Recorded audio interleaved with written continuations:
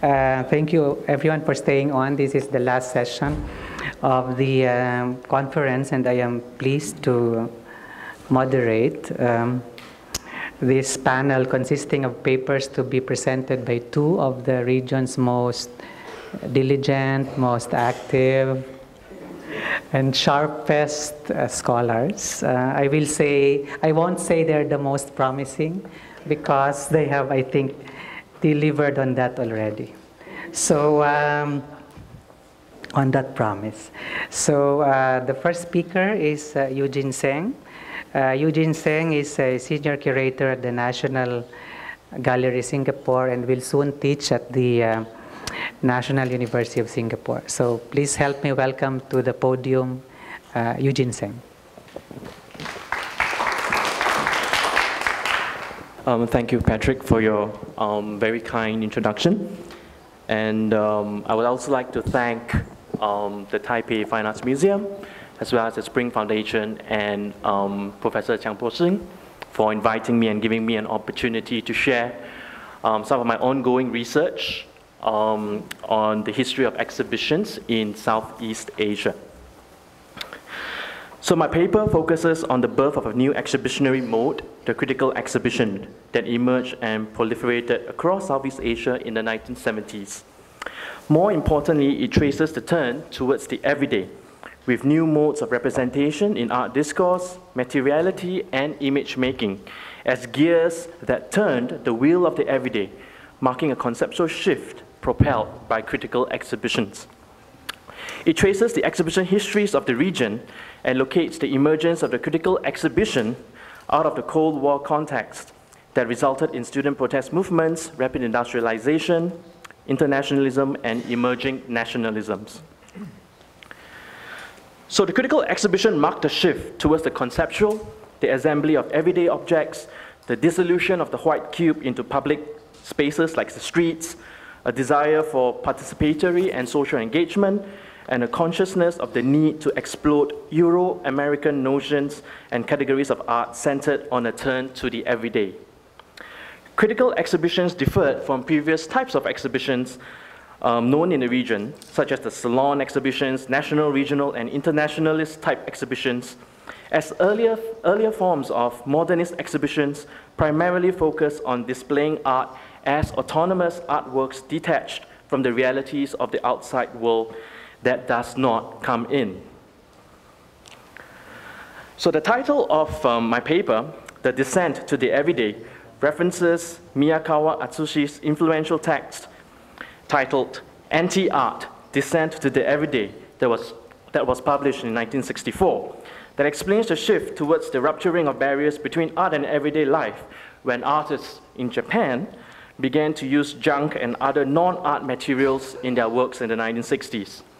For Miyakawa, and I quote him, "The descent to the everyday is nothing other than the annihilation of the border between art and non-art," unquote.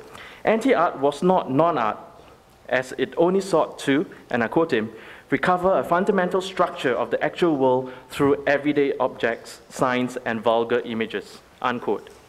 It marked a contemporary turn that consistently seeks to abandon the detached realm of the modern artwork by descending to the level of everyday life as an elusive goal that it can never attain. This paper argues that a similar descent to the everyday manifested in the art discourses, materiality, and imageries occurred in Southeast Asia and the critical exhibitions that emerged in the 1970s.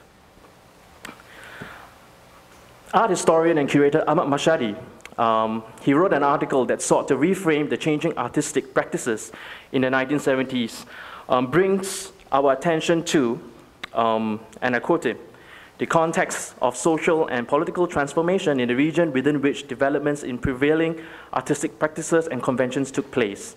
The tenor or intensity of such conditions varied across locations, yet they broadly informed the emergence of artistic discourses marked by newer attitudes towards the role of artists and art, as well as the constitution, as well as art's constitution, the materiality of art, and the considered references made to society and notions of publicness," unquote.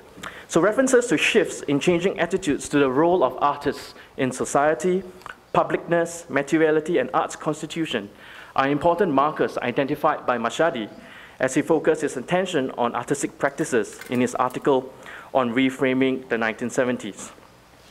The turn to the everyday in the 1970s could be conceived as an aesthetics of decolonization that searched for alternative modes of representing the realities of the everyday. A close examination of artworks displayed in critical exhibitions seek to make visible how a turn to the everyday within the context of internationalism challenges the simplistic binary between realism, focus on the figure, and representation against conceptual practices and abstraction that mirrored the ideological struggle of the Cold War. Instead, a shift towards investigating the material of the everyday became the heartbeat of emerging conceptual practices that returned to local contexts and histories that intersected with the three trajectories of internationalism, which are the real, abstraction, and the conceptual. So this paper will foreground the turn of the everyday as a form of consciousness that manifested in critical exhibitions. A shared desire to attend to the realities of the everyday and generate new representational forms that counter and make visible the dominant social, cultural, and political structures of the real world was itself changing, translated into an aesthetics of decolonization using the material of everyday life to foreground the world as a sensual and mental experience. The urgent need to register contemporaneity as a radical experience located at the level of the everyday, of everydayness, makes the familiar unfamiliar, to make visible social practices, to transform daily life, to reclaim public spaces for social change, and to raise the consciousness of the people to seek alternative ideas and models outside Euro-American systems of thought. Together, the critical exhibition attends to the everyday as moments of critique in a process of decolonization that started in the 1970s, as a process of defamiliarizing the routine in everyday life, as a form of resistance against the experience of modernity as routine, repetition, bureaucratic, and capitalistic. The critical exhibition that embraced the everyday by making strange what otherwise goes unnoticed is transformed into a site for resistance to reorder power relations and challenge fixed hierarchies as a vehicle in a process of decolonization that intersects with new modes of representation. The critical exhibitions in the 1970s that this paper examines include the 1974 documentation of experiences initiated jointly by Reza Piedasa and Sulaiman Issa in Malaysia, Kuala Lumpur, the Karikan Seni Rupa Baru in Indonesia in 1975, and the Billboard Cutout exhibition by the Artist Fund of Thailand in 1976. So I'll primarily look at these three critical exhibitions due to the limitation of time. So the modern in Southeast Asia was propelled by forms of abstraction and realism that engaged with broader international trends in the world. While abstraction embodied desires for progress to replace previous conservatism, realism appealed to the depiction of present realities and conditions of the present for social change.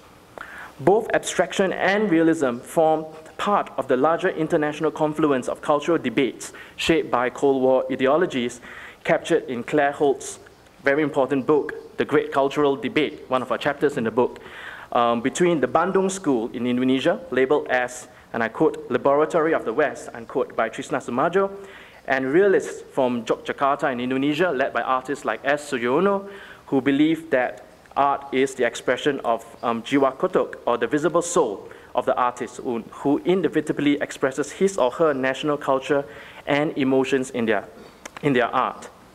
While similar cultural debates occurred across the region in the 1960s, the institutionalization of abstraction and realism began through the establishment of art societies organized by artists, propagating abstraction and the universal, such as the Modern Art Society and the Alpha Gallery in Singapore, Sang Tao, or the Creation Group in Vietnam, the Galangang Group in Indonesia, and their opponents who gravitated towards realism, like the Equator Art Society in Singapore, and LECRA in Indonesia, or the Lembaga Kebudayaan Rakyat, or LECRA in Indonesia, and the Kaisahan, or Solidarity in the Philippines.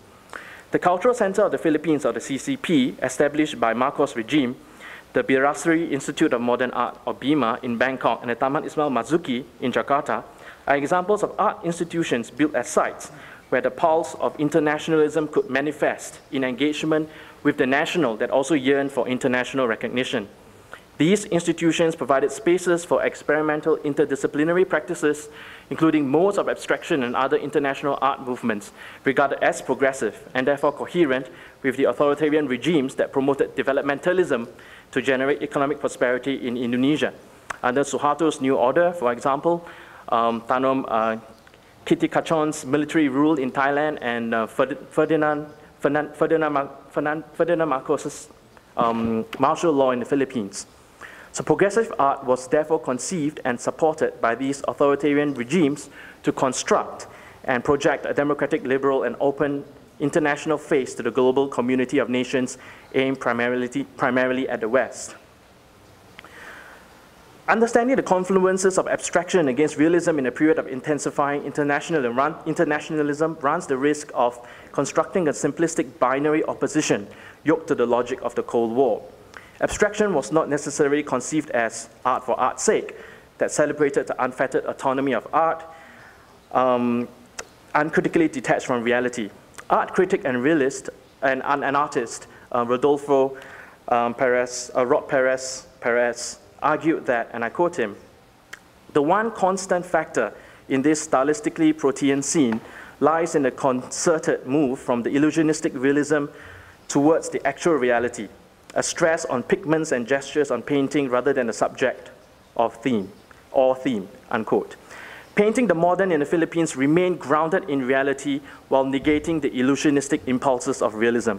The notion of reality itself was claimed by both realism and gestural paintings with sympathies with art informel and other forms of abstraction.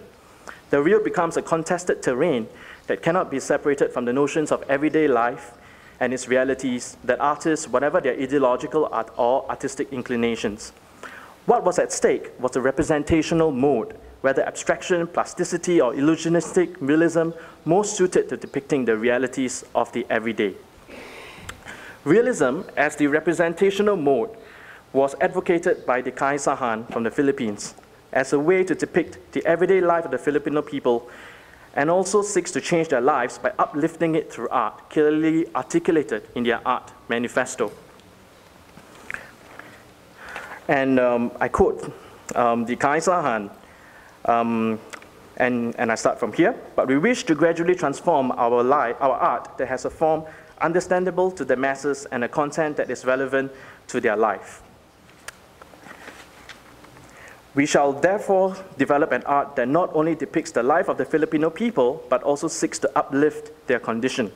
We shall develop an art that enables them to see the essence, the patterns behind the scattered phenomena, and the experience of our times. We shall develop an art that shows the unity of their interests and thus leads them to unite," unquote. The Kaisahan sought to make visible the otherwise invisible patterns of everyday life through realism as a mode of representation that is transmissible to the masses to awaken their consciousness and unite them for action. They were not alone.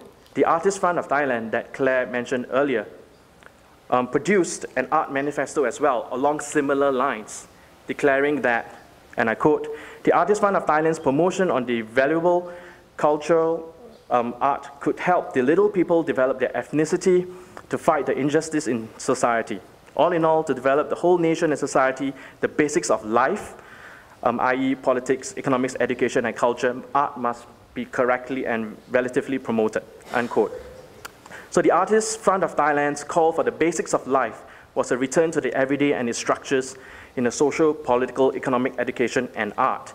It is the structures and conditions of the everyday that needs to be changed from the bottom up rather than top down, and art was seen to play an empowering role for social change. The contestation over the real in everyday and how it was to be represented took a different articulation in Indonesia over the Maya, or the illusory world, and the concrete. Art critic Sanento Yuliman explains this in relation to his defense of the artists and artworks of the Gerakan Seni Rupa Baru, or New Art from Indonesia exhibition, and it's worth examining closely. But in the interest of time, I will only focus on the parts that have been italicized, and I will start my quote from there, which is the last sentence, or rather the last paragraph. Earlier generations of artists were satisfied with works that were bound by the imaginative experience and reflections into an inner realm. Artists participating in this exhibition step out of these constraints, aggressively moving into the outside realm, the concrete world, as if aiming that art can provide an experience which is full and total, unquote. So the representation of the concrete world using concrete objects found in everyday life is proposed as a new aesthetic experience, a sense of concreteness to shock the viewer through the use of concrete objects that are banal, everyday materials, as opposed to the illusory world drawn from the artist's inner realm. Concreteness as a shift from the interior imaginations of the artist to the exterior concrete materiality of the banal, such as crates, cushions, and other objects that we are familiar with in everyday life, are now transformed into artworks. The aggressive shifting of these concrete artworks into the outside realm, the realm of the world of the everyday, was to manifest in the materiality of art. So the use of everyday non-art materials to make artworks expanded the restricted use of what was considered art materials as oil and watercolor to found objects and even ready-mades that embody local symbolic, cultural, and political meanings. F.X. Asono, one of the leading artists of the Gerakan Seni Baru, proposed the term seni-contextual, or contextual art, and seni-penyadaran, or awareness art, as a conceptualist strategy that draws on local materials imbued with culturally specific meanings to make art objects is remarkably different from conceptualism in Euro-America. The notion of conceptual art, contextual art, is connected to a literary movement that occurred simultaneously and is called contextual literature, or sastra contextual in Bahasa Indonesia, that sought to foster a socially engaged literary discourse to challenge the formal structuralist and universal humanist literary discourses that were manifestations of depoliticized literary production in Indonesia and across the rest of Southeast Asia. American art critic Lucy Lippert introduced the term dematerialization in conceptual art in 1967 as a reduction of material in art making, a reduction of material in art making to reduce art to its purest form, such that it will only exist as an ethereal concept. The dematerialization of art was a rejection of the material construction of art for the conceptual production and dissemination of ideas, a dominant conceptualist movement from 1966 to 1972 in Euro-America. However, dematerialization of art did not occur in the shift towards the conceptual in Indonesia. Instead, it rematerialized everyday objects by making strange and defamiliarizing them from their usual contexts and functions, and reassembling new meanings that reveal the hidden structures of power and control over the rakyat, or people. I will now focus on some of the works that were shown in the Gerakan Seni Baru. For example, Enceng Gondok by Siti Adiati, one of the few women artists from the Gerakan Seni Baru, that was shown in the 75 exhibition, was the only work that used a living organism, the Enceng Gondok, or a type of water hyacinth, and an invasive species originally from the Amazon basin, now commonly found in the region. Amidst the water hyacinth are plastic golden roses to contrast between art and artifice, to provoke audiences to think about the delicate balance in the relationship between humans and nature. Bringing a living organism into the Gerakan Seni Baru exhibition also collapses the bridges, or also bridges the gap between art and non-art, and recontextualizes both the water hyacinth as a kind of floating aquatic plant and a weed due to its high reproduction rate caused by agricultural waste from polluting rivers and lakes by raising its nutrient levels commonly found in Indonesian villages that could also destroy aquatic life. So Siti Adiati recontextualizes the water hyacinth as a potentially environmentally harmful weed, and the plastic golden roses by revealing that Suharto's new order that purported developmentalism is just an illusion symbolized by the golden rose in the sea of absolute poverty that the Enceng Gondok represents. This is why the Enceng Gondok is included in the art movement of the Gerakan Seni Baru. That is my point to understand everyday life. This is a quote from Siti Adiati. So Siti's approach to use the real problems and issues of everyday life through the water hyacinth that is recontextualized from both a harmful weed embedded with potentialities that could also be useful but however never realized within the current social and political structures created by Suharto's New Order. Towards a mystical reality in 1974, in Malaysia, sanctified ordinary daily objects, and some of which, like Siti Adiati's Encik Gunduk, was also an organic material, such as human hair, a live potted plant, a chair that is shown as it is, and 2 Coca-Cola bottles that are also half consumed. Placing these everyday objects on white pedestals in a white cube gallery space, as you see here, immediately prompts the viewer to appreciate these everyday objects formally as sculptural artworks, but draws from the Taoist philosophy of experiencing the works as events, or as Christian Jit, an art critic, articulates, and I quote him, as life situations, rather than static and physical material objects. The handwritten label for one of the works, which is titled Randomly Collected Sample of Human Hair Collected from a Barber Shop in Petaling Jaya, pasted on the pedestal itself, prompts the viewer to look beyond the apparent valueness and, of the organic hair that will be discarded as an ephemeral found object to enter a mental rather than a rational space.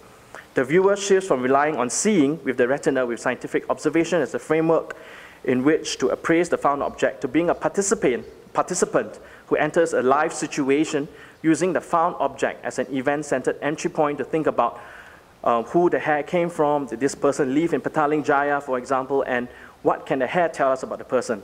The value of the found object transformed from a material and capitalist basis to one that is experiential and based on lived everyday experiences as another form of reality, as stated in the Towards a Mystical Realities Manifesto that, and I quote, "There are alternate ways of approaching reality, and the Western empirical and humanistic viewpoints are not the only valid ones there are," unquote.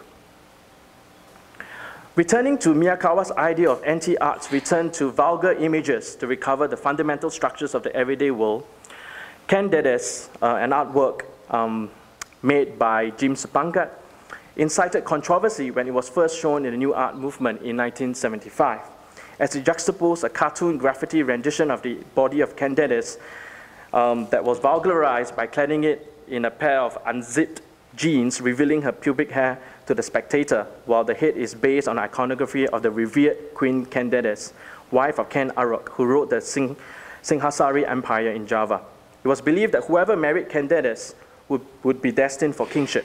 So Ken Dedes' sacred powers, defined by her pure beauty and sexuality, are given a vulgar reinterpretation by Jin SENG.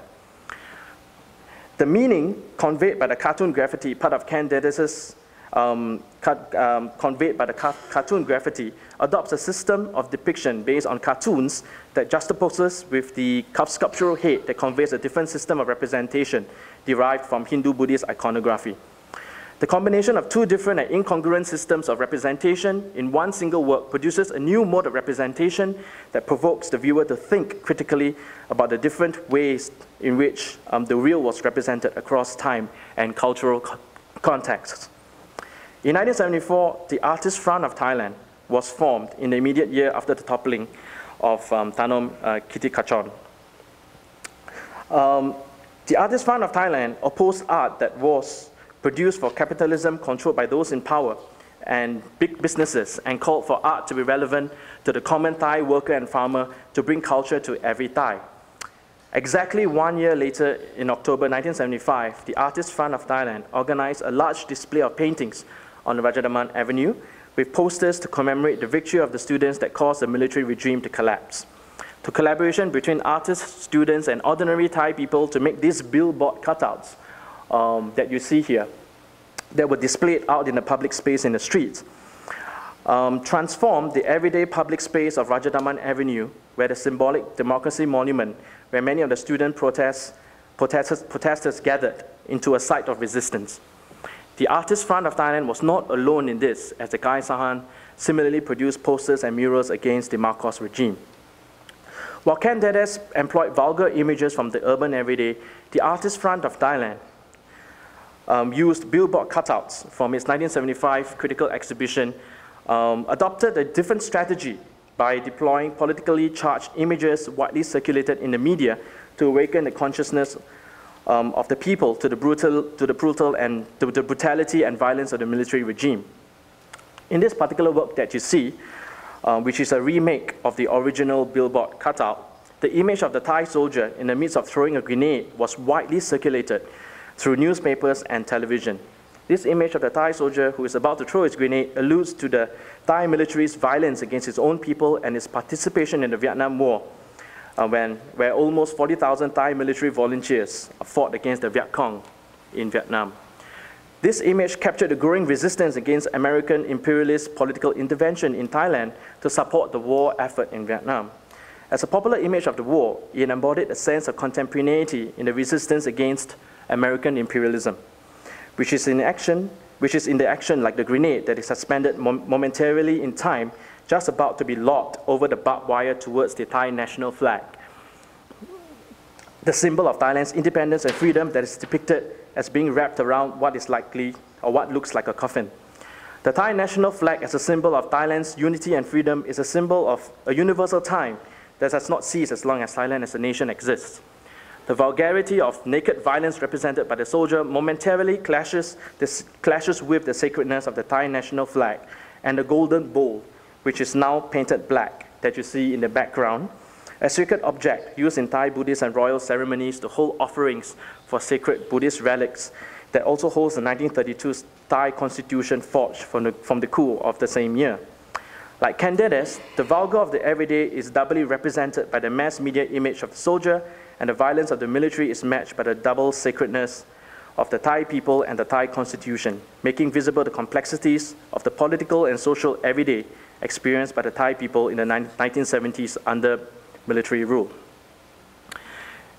In conclusion, resonating with Miyakawa's notion of anti-art and its descent to the everyday, the ambassador and art critic Armando Manalo described the 1970s in the Philippines as, and I quote, a period of metaphysical unrest, unquote, with the curatorial programs of the CCP from the 1971 to 1975 as the exposure phase of, and I quote, advanced art experimental in nature through the use of sand, junk, iron, non-art materials such as raw lumber, rocks, etc., were common materials for the artist's developmental strategies. People were shocked, scared, delighted, pleased, and satisfied, even if their preconceived notions of art did not agree with what they encountered, unquote. The CCP under Raimondo Albano sought to provoke audiences by making strange the familiarity of the everyday that made one relatively aware of an environment suddenly turning visible. This is a quote from Raimondo Albano.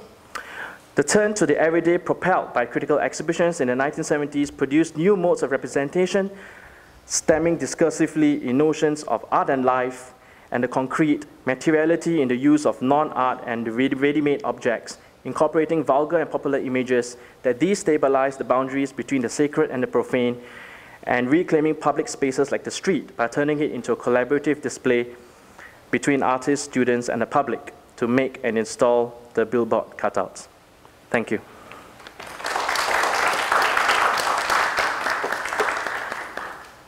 So thank you, Eugene. The second speaker is Simon Soon. Simon is a researcher and senior lecturer in the Visual Art Department of the Cultural Center, University of Malaya. So please help me welcome Simon Soon. So good evening, everyone. First of all, I would like to thank TFAM and the Spring Foundation, as well as Jiang Lao Si for inviting me to participate in this symposium. So let me begin. In 1980, the very year when S. Durai Rajasingam donated his personal archive of documents, books, and materials on the renowned historian and curator of Indian art, the late Ananda Kantish Kumaraswamy, to the Jaffna Public Library, he also published a commemorative book titled, What is This? Who is this Kumaraswamy? The cover page features an ink-wash rendition of a sketch by Bengal school painter Asit Kumar Halder belonging to Rajasingam himself. It was based on an older sketch executed by the same artist during the latter's encounter with Kumaraswamy around 1909 to 1910. This image of Coomaraswamy on the cover page shows him in side profile, distinguished by the aquiline curve of his nose. He sports a turban fastened by a running band decorated by wavy lines. Representation of Coomaraswamy as an Oriental mystique is conveyed through a number of references. Firstly, Orientalist baseline reference to Greco-Roman classical equipoise, which projects far-sightedness, is captured in the profile view of the scholar. Secondly, the representation also draws on the schematic portrayal of the human form, common to traditional Indian court style. Coomaraswamy's sort of contour is rendered via economic means, using the barest of outlines. And then lastly, the portrait is affected with a gauzy wash of ink to hint at the mystique of the Far East, by which the early 20th century became a creative resource in the formulation of a Bengal school of art through Rabindranath Tagore's close association with the Japanese aesthete Okakura Tenshin.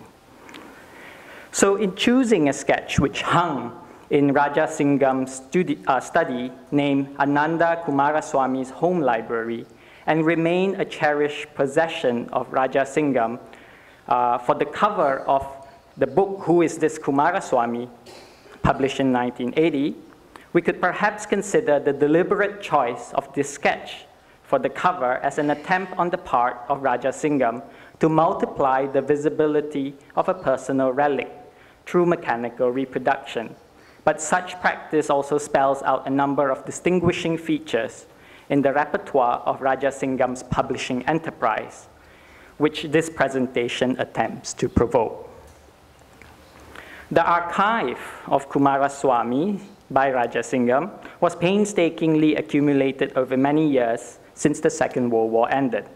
It was just as well that besides being a hoarder of Coomaraswamy memorabilia, Raja Singham, who was also of Sri Lankan Tamil descent, was equally an avid publisher, self-publisher. Throughout his life, Raja Singham worked primarily as a secondary school teacher in a Malaysian town called Kuantan in the state of Pahang.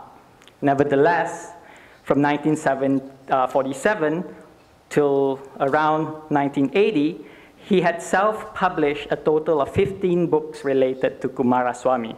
These range from compilations of tributes to bibliographical index, from biographical sketches to anthologies of Coomaraswamy's writings. These publications are very often sort of like peppered with photographs and documents that Raja Singham had patiently accumulated over the years. As a self-publishing venture, the layout of the publication is often idiosyncratic, and they indicate a very hands-on process of selection, often guided by personal whims and fancies. Frequently, the only means of acquiring these materials that form the bulk of the published works was through mail correspondences, for there was very little indication that Raja Singham traveled much at all for his research. So the result was a real sort of hodgepodge of ephemeras that came together neither as a lucid prose or a cohesive sort of like argument. Nevertheless, I would suggest that an argument does eventually emerge when we consider the outputs in relation to a kind of allegorical thinking that informed Raja Singham's sense of devotion that was central to his life work. So as one of the later work, Who is This Coomaraswamy, published in 1980 with a limited print run of about 200 copies, was conceived as a picture book to help explain to Raja Singham's four-year-old grandson the lifelong obsession he had with Coomaraswamy. In his writing, Raja Singham likens the book to a film and suggests that it fulfills a desire towards generosity. For according to him, I quote him here, the visual approach can also present appreciation and values, unquote. But what did Raja Singham mean specifically about the visual in this instance? And in what manner is the visual generous? more importantly, what is the historiographical procedure of this book biography that is meant for a 4-year-old.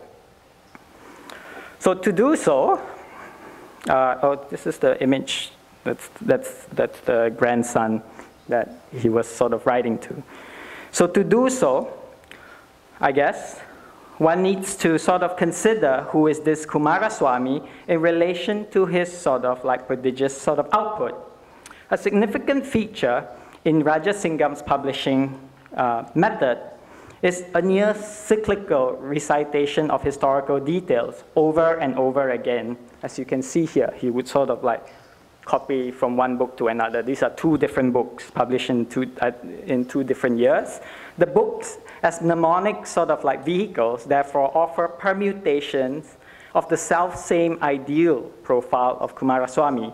This is encapsulated in the phrase, remembering and remembering again and again, a line that appeared in Kumaraswamy's sort of explication of a theory of Indian painting, which was later used as the title of a commemorative book published in 1977 by Rajasingam. In this sense, both books and photographs are not only engineering diasporic sort of memory through technical reproducibility, they pattern the process as one of repetition and difference.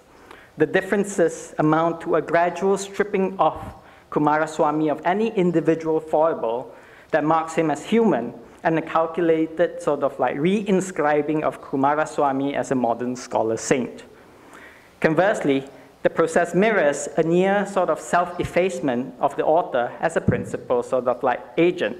For someone who has expressed near total devotion to the life of Kumaraswamy, Rajasingam's own personal story was rarely brought up in his publications, except for a very short essay on how he came to learn of Kumaraswamy's writings in the introduction chapter to a 1977 book.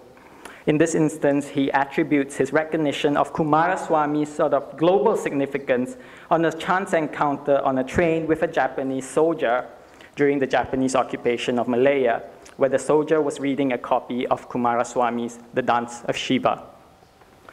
Since then, in Rajasingam's reckoning, the publishing activity constituted a form of guru yoga, the spiritual exercise of sublimating the ego self through the installation of a teacher as a principal sort of guide.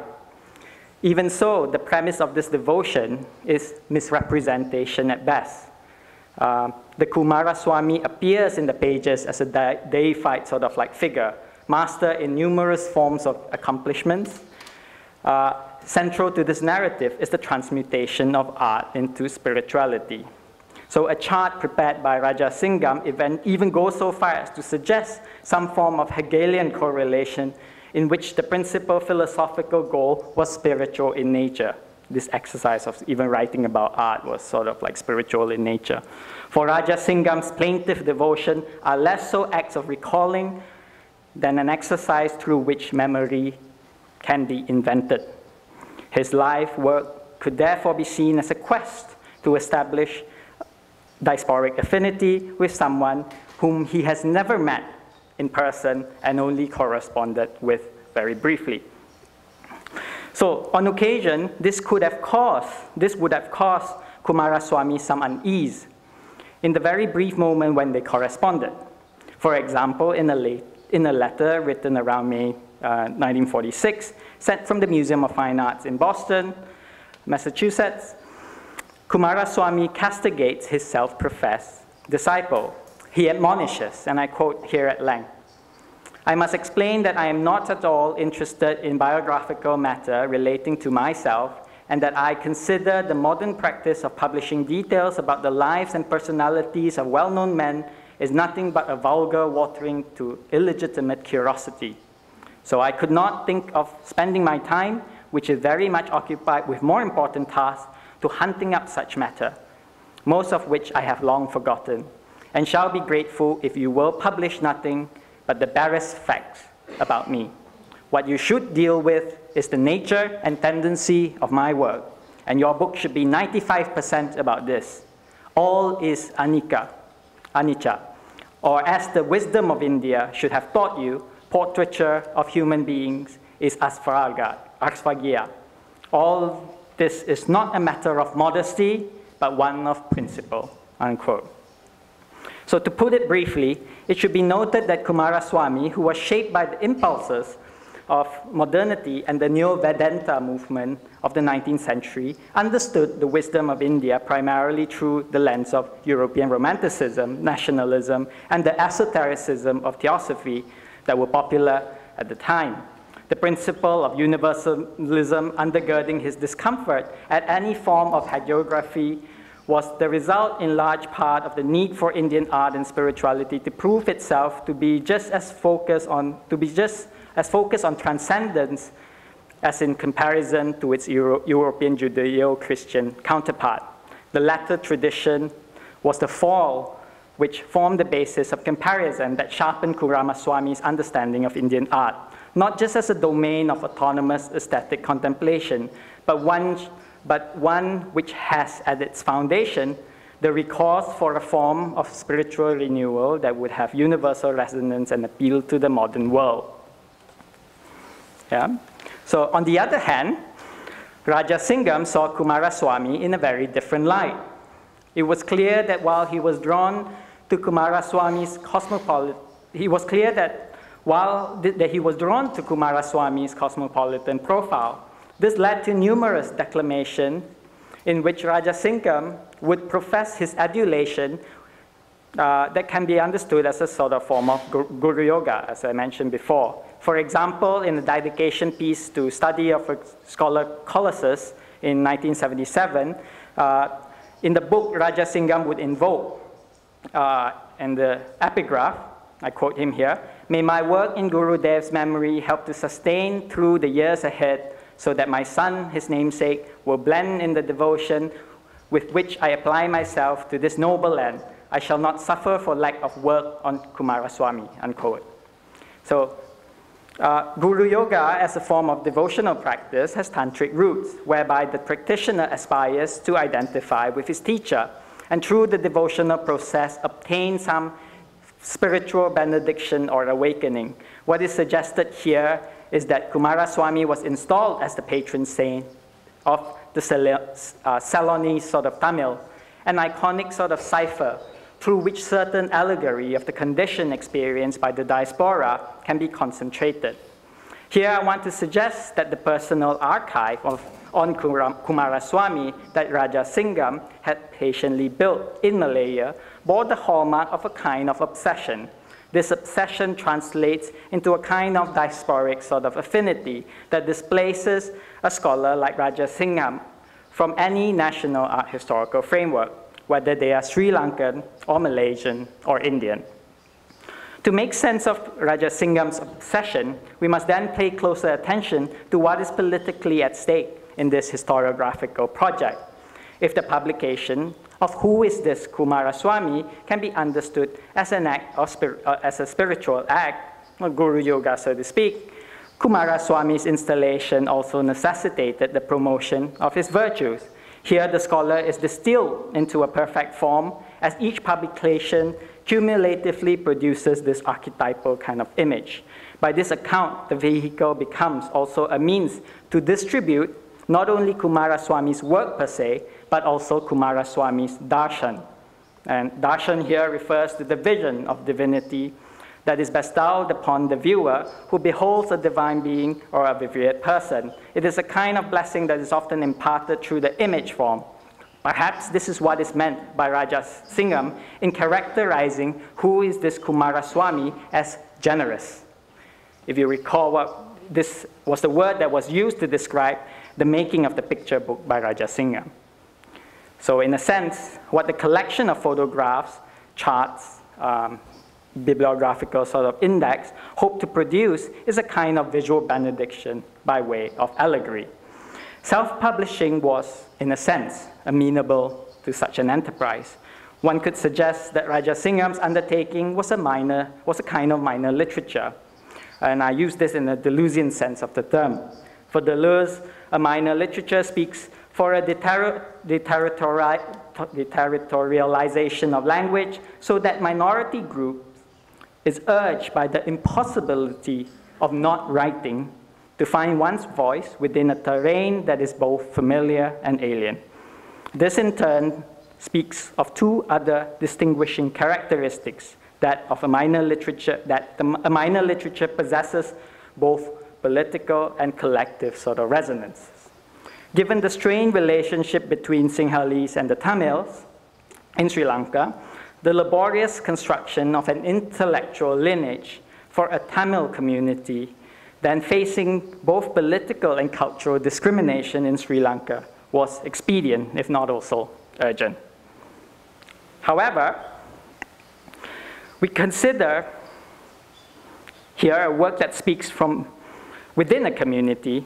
When we consider a work that speaks from within a community, its allegorical nature becomes central to the foregrounding of certain anxieties of modern life, even if these are meant to convey civilizational grandeur in an operatic sort of scale. Observe the manner in which a torso of a yaksi, there on the top right corner, is placed next to a Rajput painting, or the photographs of traditional textiles and Indian architecture is juxtaposed against a quote and a portrait of Kumaraswamy that reads, "I do actually think in both Eastern and Christian terms, Greek, Latin, Sanskrit, Pali, and to some extent Persian and even Chinese," unquote. The imaginative leaps that Rajasingham condenses, that Rajasingham sort of like harnessed in order to condense the history of modernity is in some ways a kind of transhistorical and transnational kind of sleight of hand through the assembly of fragments. After all, according to Walter Benjamin, that which is allegorical stems from a realization that the world is no longer permanent, unlike the certainty offered by classicism. In attempting to reconcile both divine order and the modern experience of flux, Rajasingham's theology might appear reactionary or conservative, since its recourse is towards the seeming stability of this classical tradition. Yet, I would argue, by paying closer attention, we're able to see that the means of its delivery is wholly modern. The output represents a paradox that is seldom addressed in the study of modern art, which is the sustained search for a meaningful form amidst the anxiety of the modern age. And yet, I would argue that for Rajasingham, such form is always already recognizably in fragments, yeah, as we can see in the books, in the way he publishes those books. And this sort of like fits into what the Benjamin sort of like idea of the allegory, that the past could only exist as a heap of ruinous sort of like fragments displaced into the present day as fetishes, like a cubist collage or a scrapbook or the personal archive. It's very idiosyncratic. And what we see is an attempt to bring together that which is already sort of like broken. The publication sort of like eclectic array of memorabilia is simply a ruinous heap. A year after Rajasingham donated his materials on Kumaraswamy to Jaffna Public Library in 1980, interethnic tension worsened in the Jaffna Library. This resulted in the burning of the library by an organized Sinhalese mob, resulting in the destruction of over 97,000 volumes of materials that made up the collection in 1981. In many sense, were it not for the publications, many of the documents and manuscripts related to Kumaraswamy would have been irrevocably lost. As reproduction, the books and library and publications provided a second life to some of these archival materials that have since been reduced to cinders. In the wake of such ruin, it would seem that Rajasingham's publications have in turn become a kind of archive in their own right. But they are more than archival, since what they amount to is a kind of thesis. If the invocation of the Deleuzian concept of minor literature is facetious, we might ask, can this kind of scholarship still emerge in today's world? How does writing characterize as work? How does writing characterize as work And under what condition can we qualify the labor of Rajasingam's obsession over Kumaraswamy as a kind of historiography? Or more importantly, can the resolution and obsession that compel this kind of scholarship still emerge in our current times? The title, Who is this Kumaraswamy, is ultimately rhetorical. For one can only assume that the answers were already laid out in how the book is structured. But like the analogy to a film made by Rajasingam, the publication is significant because it is also unlike the commonplace historiographical canon. As the discipline becomes increasingly sort of like professionalized, what the book contains are impressions that are fleeting and remind us of the illusory kind of nature of form. In turn, they shape a vernacular of iconicity that is modern in its departure from the iconometric sort of certitude of customary religious statuary. But then the image of the scholar saint would be built on very sort of like shifting foundations made up by modern means: photographs, texts, statistical charts, love stories, catalogs. These are things that shore up an image that is fragmented and fuzzy on the edge, yet arguably focused and sharp as a subject. What it relies on is the customary interpretive frame of remembrance as a means to produce social memory in an age of mechanical reproduction, so that the use of history achieves some kind of social spiritual purpose. This purpose allows for a different kind of internationalism to emerge in a time of nation building, aligning itself with the political imaginations of another place and another politics. In turn, what this globality signposts is that the diasporic affinity inhabits a time unto itself, enacting a kind of presumably what I think Walter Mignolo would call a sort of epistemic disobedience, right, against prevailing forms of scholarship that has become mainstream in our history. And I was in fact struck by what Xu Laosi said yesterday about this kind of move beyond the archive as a sort of like epistemic sort of like project. And I think something is going on here in that direction, even though it's not necessarily about technology.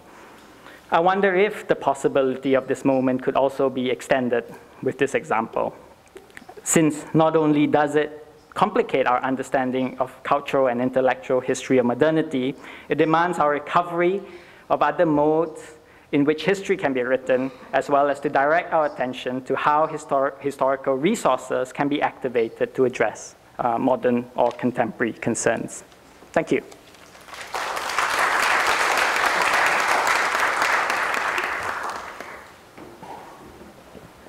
Hello. So thank you, Simon and Eugene, for very substantial papers. The hour is late, so I'd like to open the floor for questions for both Simon and Eugene. So if there's anyone, Claire, please.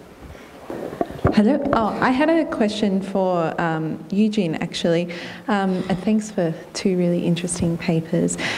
Eugene, I wanted to ask about the way in which two of these exhibitions that you talked about have been reconstructed in recent times. So towards a mystical reality, the reconstruction of that and the inclusion of, I think, only two of the objects were actually from the original iteration, and also the Artist Front of Thailand exhibition and the use of those cutout or the billboards in recent commemoration events for 1973.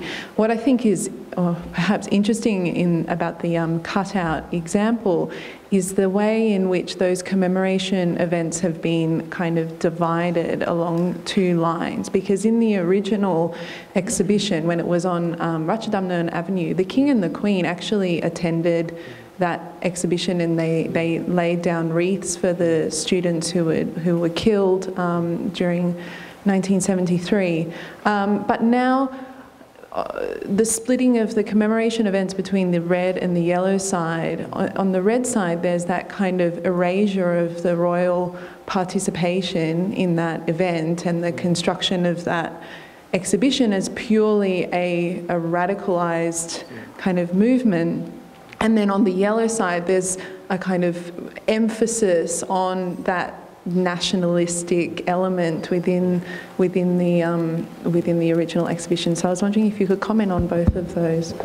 Yeah, Claire, thanks for asking this question because it relates back to our topic on the archive.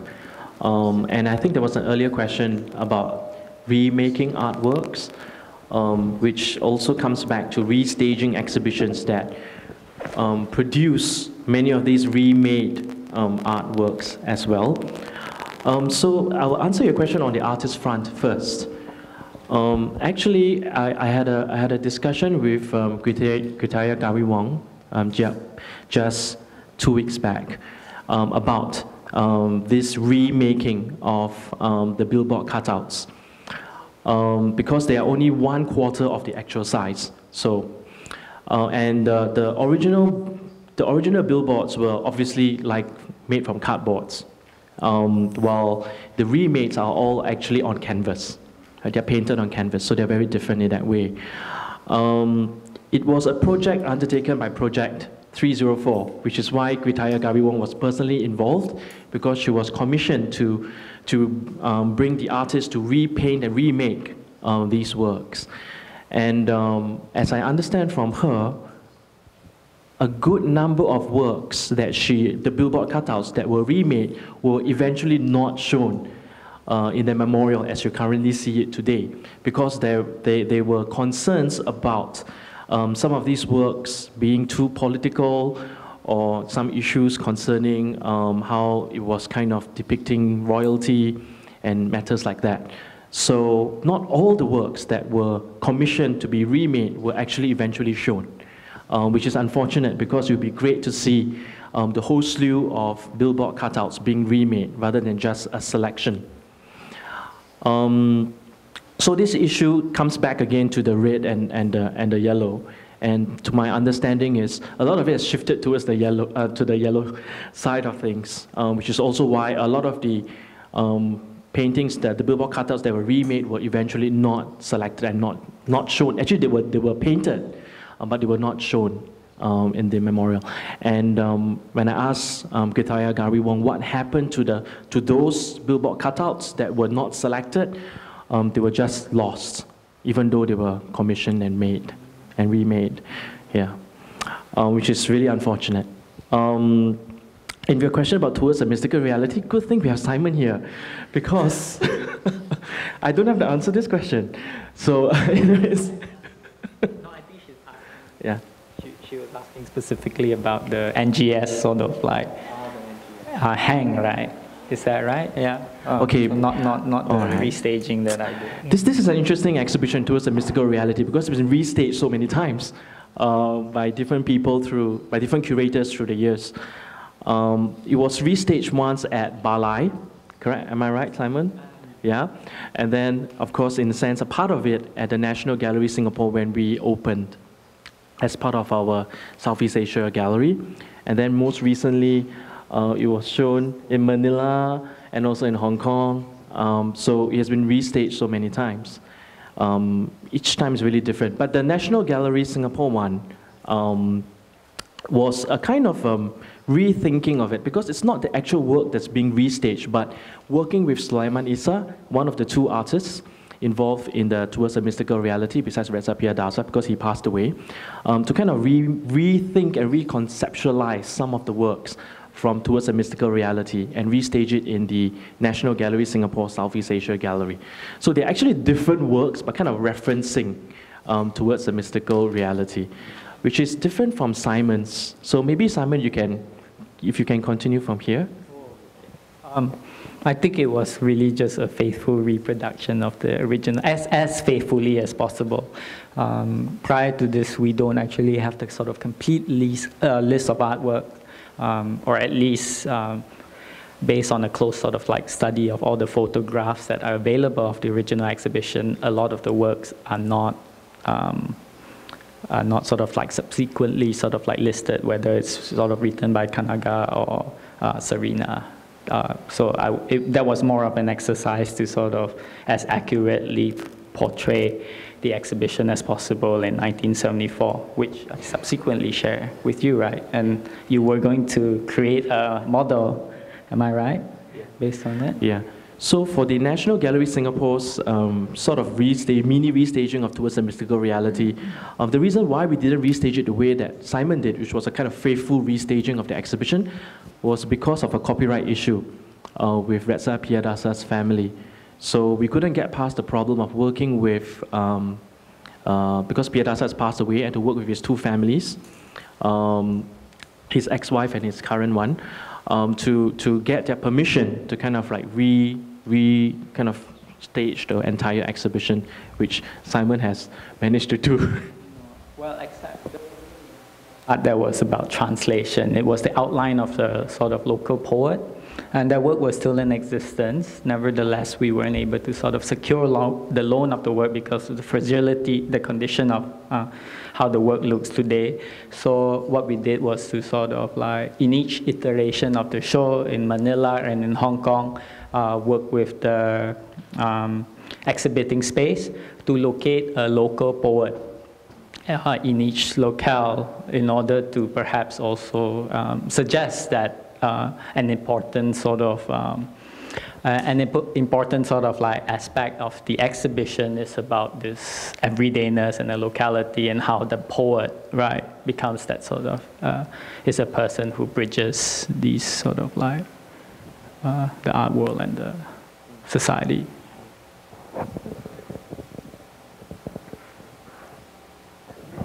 Well, I had just a comment. Simon's lecture was beautifully written and very, very, very nice lecture about a very strange story.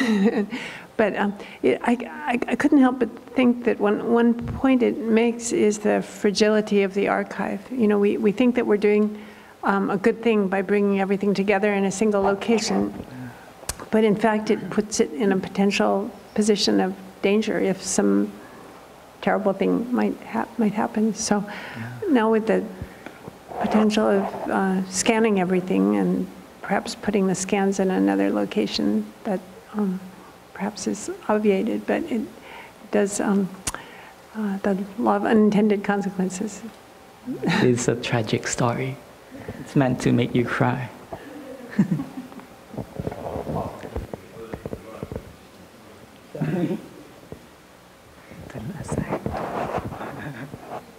More questions from the floor? Please, yeah.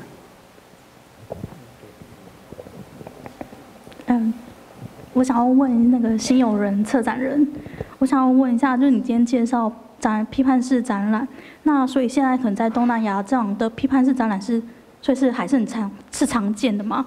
那还有，如果这类的展览，它的有什么样的特点是可以让观众感受到的？然后第二个我还想问最后一个问题是我自己延伸想问的，就是因为新加坡国家美术馆去年有一个是艺术家与帝国的特展，那我想要问，你们觉得可能在跟英国展出的版本有什么样的差异？那是不是也加入一些批判式的观点？那可不可以跟我们分享当时策展的脉络？谢谢。好，谢谢您的问题。我从您第二个问题开始吧。因为这个展呢是 Artists and Empire。您是指这个展对吗？因为我不是这个展的一个策展人之一，其实我的老板是，所以呢我是有尽量的回答，尽量，所以那时候这两个展不一样的地方呢，就是其实很多作品呢，在这个 Tate Britain 展出的时候呢，其实他们没有借了很多东南亚的作品。还有很多关于这些印度那一带，还有澳洲那一带的作品展出，所以这个展来到了这个国家美术馆呢，我们就展出了我们的这个收藏，因为我们的收藏的强项就是东南亚这个这个当代的美术史，所以我们的作品很多是从我们的这个收藏里面，还有呢，我们跟东南亚不同的这个收藏家，还有这个美术馆都借了他们的作品，还有印度，还有这个澳洲都借来展出，所以呢，可以说这个在 Tate Britain 的这个展呢 ，Artists and Empire， 它就没有这个谈到关于这个殖民地，他们这个英国殖民地的这个在我们东南亚这一带的这个 impact，所以呢，我们关于这部分我们就谈到了，这个东南亚的艺术家他们怎么样呢，去好像resist 这个殖民地主义，所以我们的这个展可以说跟 Tate Britain 很不同，因为 Tate Britain 呢，他们就是没有这么谈到这个殖民地的这个反的一个方向，就是比较正面的方向走，对，所以我可以说这两个展就有一个很大的这个分别，当然也是我们跟很多东南亚的艺术家，跟他们就是 commission 他们的作品，这些作品都是比较有 critical 的看待这个殖民地的历史，在东南亚这一带的这个历史，所以这个也是一个很不一样的分别，因为在 Tate Britain 他们没有就是跟东南亚的艺术家就是合作，然后您第一个问题呢，就是问关于 critical exhibition 有什么分别，对吗？其实 critical exhibition 最大的分别就是他们不把观众呢当成一个 spectator， 他们把观众当成一个 participant， 所以他们很多的作品呢，就是不要让这个participant 有一个让他们有一个不同的想法，就是 try to break out of 这个 Euro-American 的一个 constraint， 去找这个不同好像亚洲的不同思想的一个方向走，这是一个。另外一个当然也是他们很关注这个他们自己国家还是东南亚的他们自己的一个环境的一个历史还是一个文化背景，从那边就是作为一个根基，才就是从东南亚的一个文化根基做这些作品出来，还是他们自己国家的文化根基，对。还有很多还有就是他们就是发表了很多manifesto， 对，所以这些 manifesto 也是，如果您读的话呢，就是你会了解他们是就是反对这个尤其是美国还是这个西方的这些想法，他们要找另外的一种想法来做他们的作品，对，谢谢。More questions? Maybe just a follow-up, Eugene, to that question. Like, in reflecting on the term critical exhibition, at the end of the day, what do you think is ultimately deconstructed? Is it the critical or is it the exhibitionary?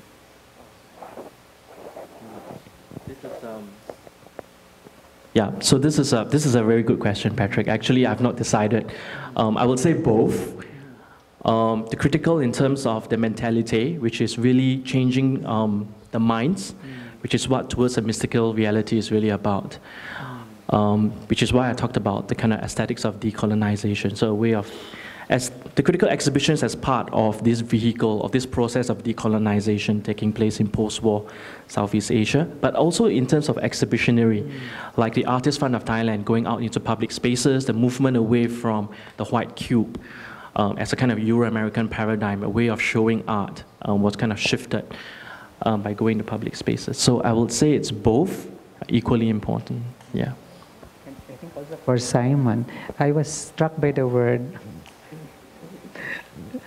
diasporic. Diasporic.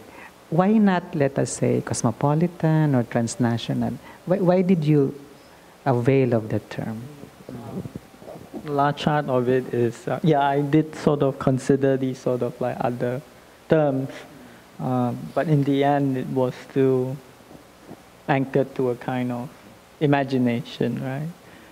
Even though that imagination was not clearly sort of like defined, which is like the condition of the Tamil Ceylonese, and there is this sort of like identity sort of like marker that is in sort of like constant sort of like tension in the way he's trying to build up this kind of like icon, in the way Rajasingham was trying to build up this icon. But it's never sort of clearly sort of like defined as well. Because I mean, after all, for Kumaraswamy, it's still primarily about, he's a scholar of Indian art. He's just, in the end, he became a sort of like scholar of Indian spirituality. So there was also a kind of like a larger father India sort of like, yeah, civilizational sort of like desire. It's like some kind of foil to the civilizational, right? The diasporic tends to frustrate the civilizational at a certain level, no? At a certain level. Okay. And also the nation. Yeah, the national too, obviously. Yeah. So maybe one more question before we call it a night. Okay. 这里，我可以直接问哈。